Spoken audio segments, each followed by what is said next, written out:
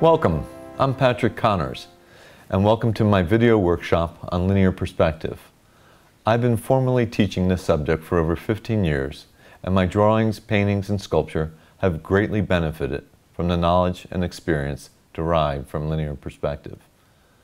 Perspective has a long and noble tradition and is essential to the development and accomplishments in painting, drawing, and sculpture for over 500 years. So whether you draw or paint still life, figures, portraitures, interiors, or landscapes, this workshop will be of interest and of use to you. One of the best ways to understand the theory of linear perspective is to make a drawing employing an Albertian veil. As the name implies, an Albertian veil was first advocated by Alberti, one of the inventors of linear perspective. As you can see in this engraving by Dürer, the Albertian veil is placed between the artist and the model. The Albertian veil is made up of any number of squares. You can make a small one, as I did here for landscape painting. They can be any size, any proportion. You can put diagonals in, anything that will help you.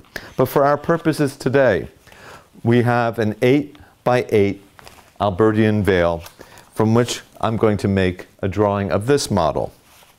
Now that I've introduced you to the picture plane, we can now discuss 1-point, 2-point, and 3-point perspective.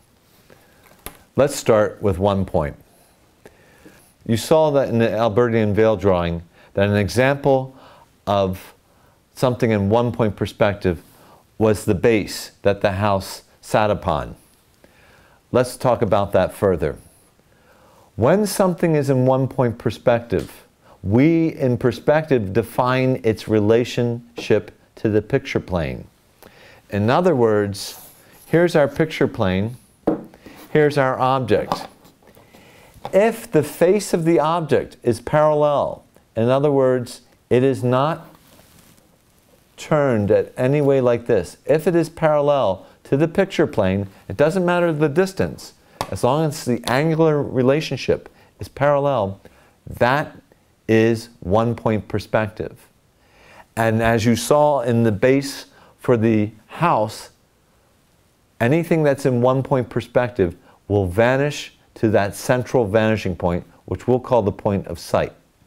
But let me further define this, because this definition requires one bit of specificity, and that is this. 1-point perspective is best understood not when we're looking directly at it as you are, but when we're looking from above. This is how it's best determined if something is in 1-point perspective. It doesn't matter the distance. That is important, but not now. What matters is its angular relationship. In other words, it's not doing this. The face of the cube is not doing this. It is like this. That is 1 point. And there is one critical principle that must be understood, and that is this. The vanishing point for all objects in 1-point perspective is the point of sight. There are some exceptions, but for boxes, it's always the point of sight. I'll label it that. It is sometimes called the principal vanishing point, the central vanishing point, and so forth and so on, but this will be called the point of sight in our workshop. And you'll see how it works in just a moment. All right, let's take our information now. We're going to draw our cube, and we're going to start with the front view. In 1-point perspective, you always start with the front cube. Well, front view, pardon me. Well, that's fairly simple. It's only, a square. So I'm going to place a square right here. You could place it wherever you want, but I'm going to just place it right here. And let's see here. I'm going to make it this big so I can fit it in. All right.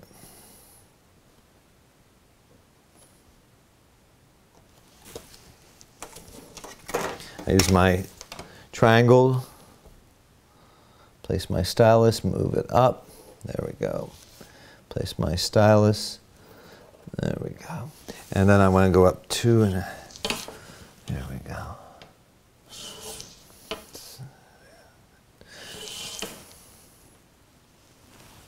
One, 2.5.